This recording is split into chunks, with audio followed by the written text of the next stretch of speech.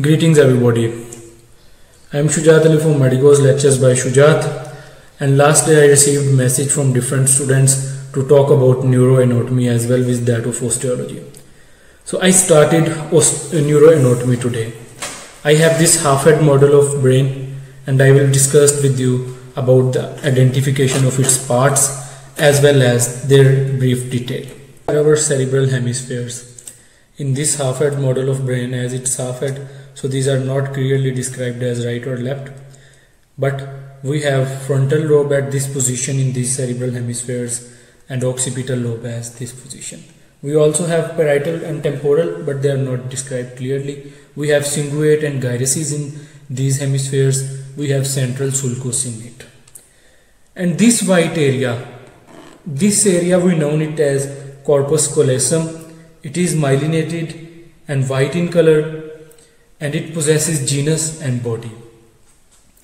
And the area just posterior to that, this smaller white area, this we know it as fornix. It is behind that corpus callosum and it carries information from hippocampus from and into the hippocampus. It carries basically information from and into the hippocampus, this white area. And this area we know it as a septum pellucidum, and septum pellucidum, as its name shows, septum. So it is just as a relay center between hippocampus and fornix, and it is divided into lateral, left ventricle and right lateral ventricles. And this bluish colored area, this area is choroid plexus, and this is our thalamus. As thalamus shows, it is basically a major control center of our body.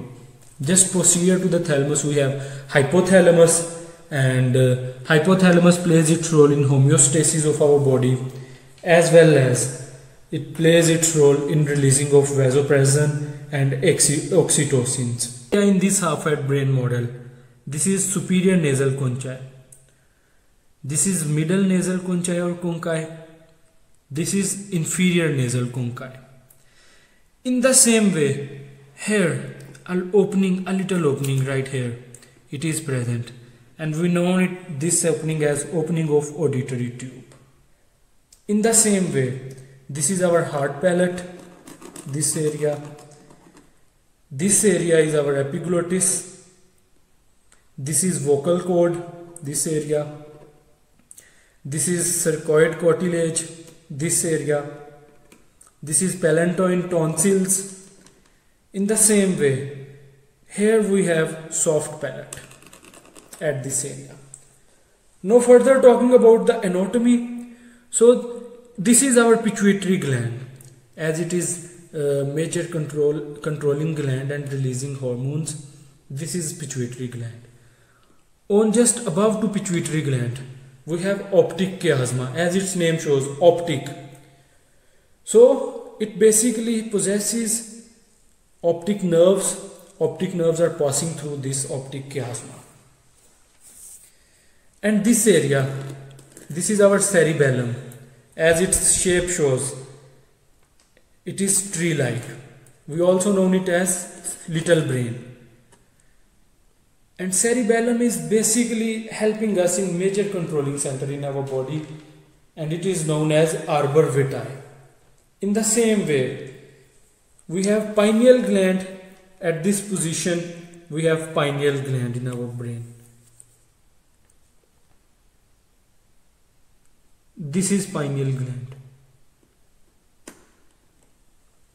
And this is our medulla oblongata, having midbrain, pons, medulla, and whole is medulla oblongata.